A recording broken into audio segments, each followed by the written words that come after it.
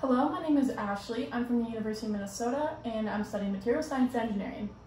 Hey, I'm Sarah. I'm from Missouri State University and I'm a chemistry major. Hello, I'm Sophie and I go to the University of Northern Iowa and I study physics. And we are all part of the University of Illinois at Urbana-Champaign's Material Science REU.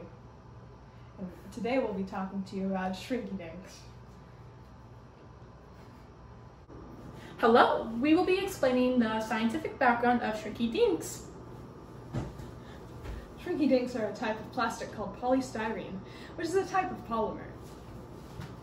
What are polymers, you may ask? Polymers are long molecular chains that can be manipulated to create certain chemical and physical properties. These include low density, high flexibility, and toughness. Polystyrene is a thermoplastic, meaning that at a certain temperature the material will become flexible and upon cooling it will become hard.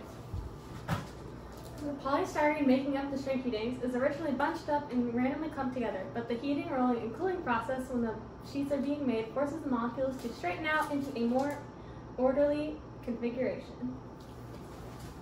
The polymers want to bounce back into the more disorderly arrangement, and they are able to do this when the polystyrene is heated again. Next, we'll show you guys how to make Shrinky Dinks. For this activity, you will need shrink film, which can be found at a craft store, a baking sheet, aluminum foil or parchment paper, permanent markers, and an oven or toaster oven. Disclaimer: ovens are hot, be careful. Do not do this in a microwave, and watch out for the sharp edges of your designs.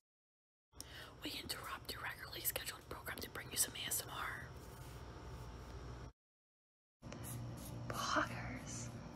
I know we said we weren't going to do ASMR, but this is now the ASMR section. Okay, gamers, and what we got going on here is we're coloring in a giant eye. Really important. For Illinois. I stands for Illinois. That's right, gamers.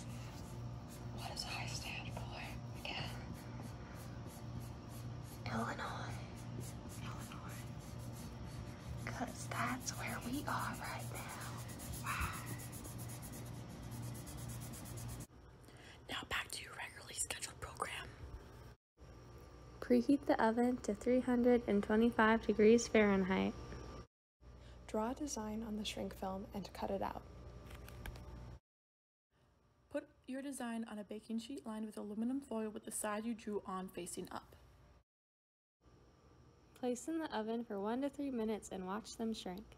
After the pieces lie flat, allow for an additional 30 seconds to complete the baking process.